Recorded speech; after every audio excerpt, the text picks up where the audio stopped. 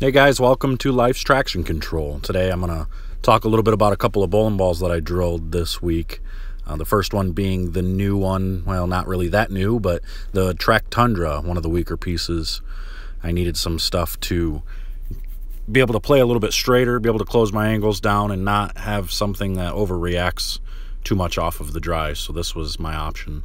Obviously I use switch grip in everything that I own, and I just switched all my equipment over to the new Classic Pro more firm grips that we carry. So if you haven't tried those yet, I would consider doing that. Here is the pin up Tundra. It's about a 5.5 inch layout, standing 20, looking at about 12 out to about 7. You can see it's just super clean through the front part of the lane. It doesn't try to overread in the middle, and it just comes off the spot and goes through the pins properly rather than overhooking or underhooking and doing weird things. So here is the pin down version, basically the same layout, just pinned down instead. Standing in the same spot, same everything for the most part. You see it reaches the middle of the lane just a little pinch more than the pin up one did, and then slows down going through the pins. So then I drilled the Kinetic Emerald, standing in the same spot with this ball.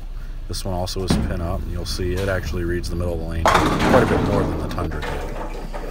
But it is quite a bit more jerky down lane too. So quite a bit stronger ball out of the Kinetic Emerald. Here I'll actually make a small move and go 2 and 1 further left on this shot. You'll see it's still really nice. Gets through the pins. So that's what you get out of the Tundra and the Kinetic Emerald. Both two of the new pieces come out by Trek right now. So for me, I would say the two combination there, the Tundra and the Kinetic, are going to go really well together. Be able to switch to the Kinetic whenever I need something just a little bit stronger, and when I want to go a little straighter, I can actually stay with the Tundra with the two options there. So that'll be good. Stay tuned. I'm actually going to drill and do a couple of videos on the GB2 Phenom Pearl, and we'll compare it to the Phobia in the next video I do here later this week sometime. So stay tuned and have a good day, y'all. This was Life's Traction Control.